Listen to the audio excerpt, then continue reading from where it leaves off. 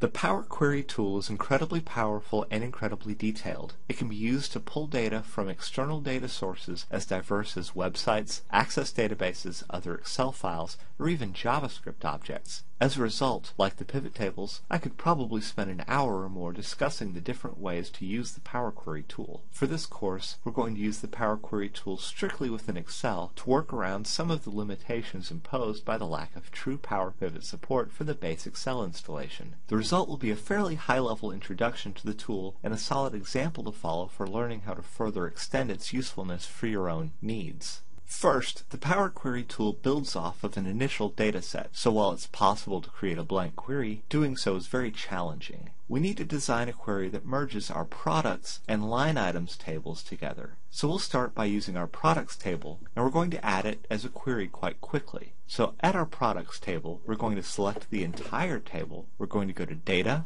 and under the Get and Transform tools, which is what the Power Query has been relabeled as in 2016, we're going to create a query from the table. This action opens a whole new window called the Query Editor. This editor has its own ribbon, which will allow us to modify our new query with a whole host of database-like functions. For now, we're going to simply close and load to, and we're going to select Only Create Connection, and I'm going to press Load.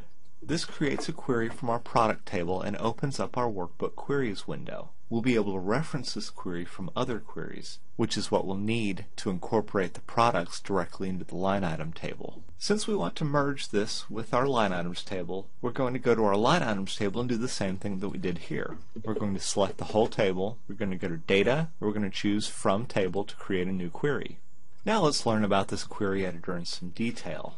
Each of the actions along this ribbon does not permanently create a change. Rather, it adds an entry in a list of to-do items in order to generate a data set. This list of steps can be seen to the right under Applied Steps. This means that each time you perform an action, it'll get added to the list and you can visualize the data at any given point in time to understand what is happening with each step. For example, I can select the ID field and use this Remove Columns button to eliminate the ID field since I don't need it for anything. This has added a Removed Columns step to my Applied Steps. I can see the data before by clicking on the Change Type, and the ID reappears in my field. But now, what did we come in here to do? Since we don't have Excel's self-service business intelligence, we cannot use the data access expressions, DAX, to create calculated fields directly in our pivot tables. As a result, we're going to create a Power Query that merges our products and line items tables together and then calculates the information we need within.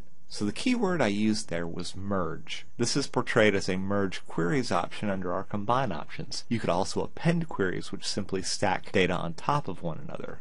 So I'm going to click on the merge queries, and this pops up a brand new merge window with our current line items table at the top and a drop down below that. The drop-down will allow us to select any of the other Power Queries within our workbook. I'm going to select the products from that drop-down, and it will show me all the fields available to me. Now at this point I need to define a true database-style relationship between the two tables. Selecting the correct join will depend upon your data needs and your visualization needs. For our data, I'm going to define an inner join, which will only bring matching rows from each table together. A left outer will take all of the entries from the first, whether they match or not, and provide matching rows from the second. So you might lose some rows from the second table, but you'll never lose rows from the first. The right outer does a mirror image version of the left. You'll get all of the rows from the second product whether or not they match something from the first, and you'll only bring in the rows from the first that match. The full outer will bring all of the rows from both and match them up as best as possible. The inner will bring only those that have matching values in each set.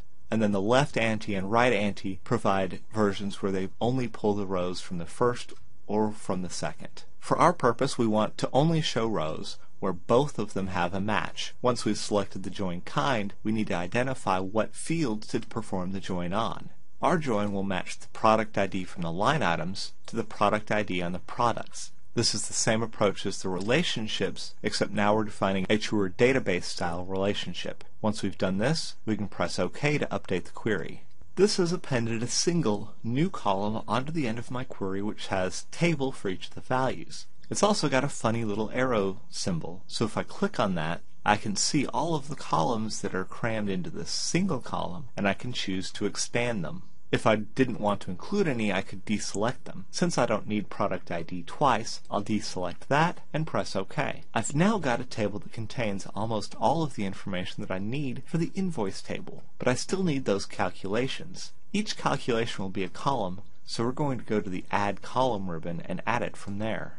I want to add custom calculations, so that's going to be done using the Add Custom Column command. These columns can perform a wide variety of calculations using the available columns and some special functions. For this course, I'm going to avoid the functions as they will work differently from your typical Excel formula bar variety and have a completely different syntax. Now this column is going to be our total revenue, so I'm going to give it that name, and I'm going to add the formula as being equal to sales price, adding columns simply by double-clicking, multiplied by quantity. Once I've specified my formula, I can determine that there are no syntax errors below, and I can press OK. Doing so has added a new column to my table where the total revenue is equal to the sales price times the quantity. I can do the same thing for my total cost of goods. After creating these fields, we need to make sure that they're treated as if they're numbers. So we're going to go to the Transform tab, and this allows you to do a whole bunch of things to change the actual data structure of the fields. So I'm going to select the total revenue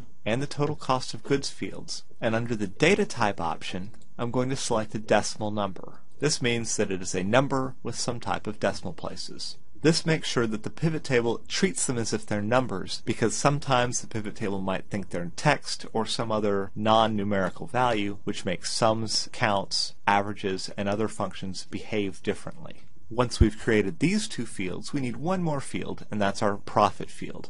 And again, we're going to do the Add Custom Column. Going to call it Net Profit, and our Net Profit field can actually use our other two calculated fields. So I can use total revenue minus total cost of goods. Again, we need to make sure that it's a number value, so I'm going to change it to a decimal number. At this point, we'll go back to the Home tab, and before we finish, we want to make sure to rename our query from Line Items, since we already have a table with that name, and we're going to call it Invoice Support. Once I've done this, I can choose Close and Load To, and I'm going to only create a connection, and I want to add this data to the data model, and I'm going to press Load. By adding it to the data model, I can now go to my Data tab, go to my Relationships, and I can create a new relationship where my table here is my invoice support table, and I can use its client code to map it to the client list, just as we did with the other tables. I can press OK to generate that relationship. Closing my Relationships window and going back to my pivot table, I can now see that I have a new table called Invoice Support as an option. I'm going to get rid of my current values, my current cost of goods sold, and my description, and I'm going to use all the fields that I need from the invoice support. I'm going to bring sales price, quantity, cost of good, total cost of good, total revenue, and net profit into my values field. Then I'm going to use the description field as my row column. And now when I select the client code, I have the list of the widgets, the sales price, the quantity, the cost of the goods, the total cost, the total revenue, and the resulting net profit. All like our original invoice template, and all easily reorderable simply by dragging and dropping. Now I'm going to make one more adjustment. Instead of using this filter, which is kind of ugly and kind of challenging to use, I'm going to get rid of it. I'm going to replace it with a slicer. So for a pivot table slicer, we can go to Analyze under the pivot table tools, choose Insert Slicer, and I'm going to use the client code. Press OK, and now we have an invoice that uses the client code. I'm going to make it wide instead of tall, and I'm going to give it 8 columns. And now we can pick and choose and define our invoices using our slicer. The slicer works just like it did for the table, and now I have a basis for an invoice template that does not use formulas at all while having a variable number of rows and entries. While the formatting isn't quite there, you can easily apply your own formatting information, set the columns and the rows and all the different font features, and then add some additional lookups to generate the address details and referral details using the same general approaches in our original invoice. Now let's use all that we've covered to complete exercise number 7. For exercise 7, you can start with either your solution to exercise 6 or my solution to exercise 6, which is the exercise 7 file. Now each of the tables has been normalized and the relationships have been defined. Your goal is to create 2 pivot tables. The first should summarize the average number of hours worked for each employee, and since this is a straight relationship, the Power Query will be unnecessary as you'll be able to calculate the average using a pivot table built upon the data model. The secondary pivot table should calculate the total amount earned by each employee. This will require the Power Query tool to add a calculated field using the same approach that we just used in this lesson to calculate total revenue. My solution will be made available to you, but there are different routes you can take, so you should focus on getting the right outcome. Our next lesson will look at how to extend pivot tables with pivot charts for an added level of data visualization. Hi, I'm Nigel from Simon Says It. Thanks for watching. If you need additional Microsoft Excel 2016 training, you can get our entire 60-course software training library for $1. This is a limited time offer that includes 3 individual Excel 2016 courses to help you master Microsoft Excel. Click the Learn More button on the right. I'll see you next week with additional videos.